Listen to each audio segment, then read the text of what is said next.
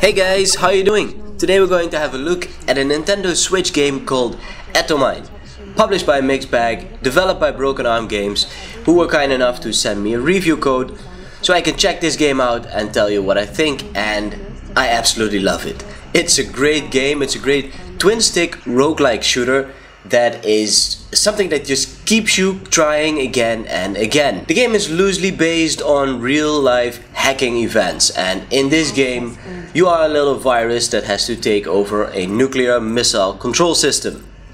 Now, story apart, this game is just badass. You have to be quick on your feet. There are tons and tons of enemies heading for you. Some are quite suicidal, like the kamikaze kind of. Others are definitely more strategical and start to blast you from afar.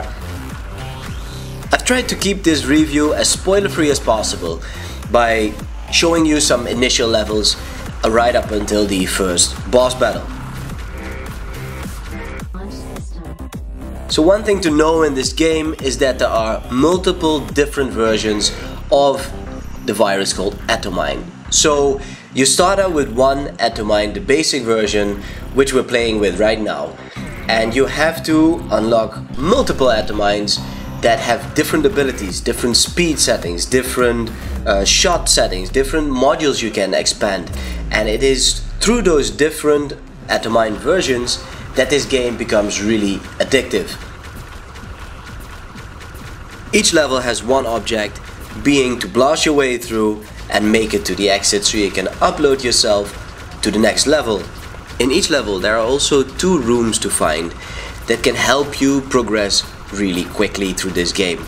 One room containing a massive bulk of experience, and a room where you can change your different modules. So you can change up your rate of fire, you can change up the spread of your fire, you can change up the kind of bullets that you're firing. And this system works really well. Nothing is mandatory in this game, as you can finish these levels without visiting or exploring these 2 separate areas, but I recommend you do not. Go there, upgrade your Atomine, and you'll have a definite better chance in running through the game. If you want to make yourself difficult, then sure, skip out and see how far you can reach. Apart from the enemies that you'll be facing, there are also traps, which are not destructible, and I'll just show you one here. These levels can get hectic quickly, because many of these enemies, they seem to come out of nowhere. While some of the enemies, mostly those that are stationary, that just revolve around their axis but don't approach you, you can actually spot them, and if you want to, you can try and avoid them. Be mindful that if you do destroy them, they might explode in your face.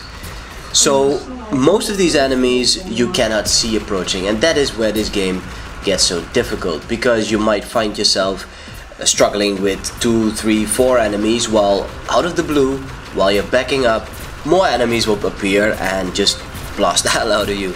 So that is something that is at the same time frustrating, but I find rather exhilarating. Personally, I have never been much into the twin-stick shooting action. It was this game, Atomine, that really brought me back into it. So is there nothing negative about this game? Well, kinda. One is, it is tough. It is a really tough game. If you're not familiar with twin-stick shooters, then this might not be the best game to start with, because it is not a game that you want to pick up for 5 minutes and just blast your way through, hoping that you can clear it. No, it's a game in which you have to study the enemies.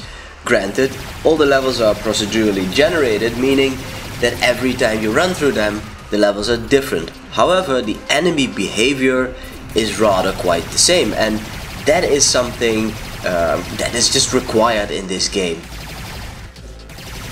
You only have one life that's made up of energy, and while killing most of the enemies will just give you some experience points for your Atomine version to upgrade, sometimes they drop some energy to refill your health or energy bar. But it is limited. Of course, you can upgrade this also with the available modules, and the module system works great. You can choose your own path, in the sense that you can more or less build your own Atomine just the way you want it, with the available modules at that time. There are a ton of these modules, and I'm showing you just a few here, and you'll see how many there are unlockable, and some you can buy. So in the game you can earn some in-game currency, and with this in-game currency you can buy these unlocked modules that can become available in your playthrough. So in the end, the more you play, the more you unlock, the stronger you become. So it's not something that you pick up and play for an hour, maybe 2, maybe 5 hours, and the game is done. No, instead, the more you play, the better you become, and that is something really interesting to me. In that sense, it has a sort of RPG element to it, and I am a sucker for RPGs, as you might know, and you'll definitely come to know. The boss battles in this game are really fun. They are tough, yes, but they're not as tough, I'd say, as the regular levels, because a boss has a much more predictable behavior than any of his subordinates. And yes, these bosses also sprout their little minions trying to derail you, but their own behavior is quite predictable. Just make sure that you have the correct module that you can work with in these boss battles.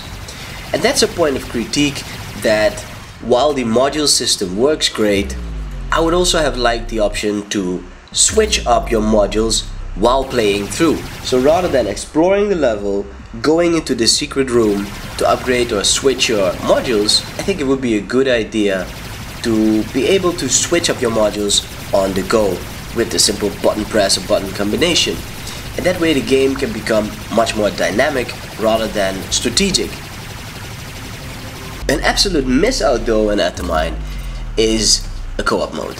This game is absolutely great, but would have been that much better if we could go at it in co-op mode. When it comes to the aesthetics and sound department, this game has it all. The music employed in this game with the gameplay gets my blood pumping, and that is one of the reasons why I keep getting back into it. And the aesthetics are really up to snuff. Some of these levels are absolutely gorgeous, especially after clearing the first boss battle. The game starts to mix it up, and you'll find yourself in levels that are generated on the go, in the sense that your walls or your boundaries are not visible until and unless you move through it, which makes it much more difficult, but at the same time that much more beautiful. So taken as an entirety, this game is an absolute must-buy for anyone who likes a shooter, for anyone who likes a twin-stick shooter, for anyone who loves fast-paced action. This game features tons of unlockables and explorables, and that is something that's really addictive. I really hope that this game one day will receive a physical release for the Nintendo Switch, and when it does, guys, just pop in an art book. Just do it. This game really deserves it. Depending on your region, the game is currently listed for $9.99, which makes it a great pickup at a low cost. Let me know in the comment section down below, do you own this game? If so, have you managed to finish the game all the way through? Have you unlocked all the different Atomine models? And how far are you with your module collection? For those of you who don't have this game yet, goddamn buy it today. It is such a blast, pun intended. So guys, there you have it. Thanks so much for watching. I hope you've had as much fun as I had, and I hope you'll tune in for the next review. Games or accessories, NintendoKid will bring it to you. Have a good day.